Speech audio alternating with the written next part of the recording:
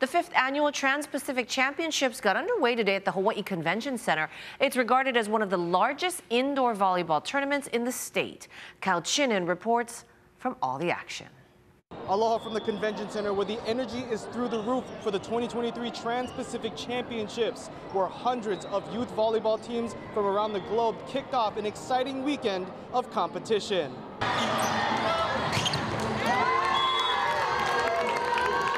More than 2,000 athletes are set to hit the Terraflex inside the Convention Center during the 3-day tourney, bringing some of the best youth volleyball teams in the country and the world to Honolulu. 226 teams, and we have 60 teams from offshore, stretching from New Zealand all the way to New Mexico and all over the West Coast and all of the outer islands. And so we have also a waiting list of 45 teams, so it's now been the largest indoor sporting event in Hawaii. It's a dream come true for tournament organizers who say their only goal was to put eyes on the rich talent the islands have to offer. And just filling it up is, is a great accomplishment, not for us, but for the sports of volleyball here in Hawaii. And those are all youth teams. And for the players, they're looking forward to squaring off with the best of the best on the court.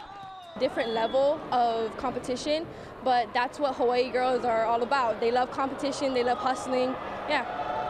The buzz even caught the attention of some national champions as UH men's volleyball players Cole Hoagland and Kurt Nusterer made an appearance today, less than 24 hours after their 4-set victory over Ball State, with Nusterer a coach for one of the club teams and Hoagland showing his support for the local youth volleyball scene. It's great to see, especially with Hawaii tournaments being put on. It gives everyone the opportunity to come out and play and get better at the sport. And then just giving them more exposure throughout, Because when I was playing, it was just mainly Cali tournaments. I only went to California tournaments, but to see this happening, it's great for the sport here in Hawaii. The competition is set to run through Monday. Reporting in Honolulu, Kyle Chinen, Hawaii News Now.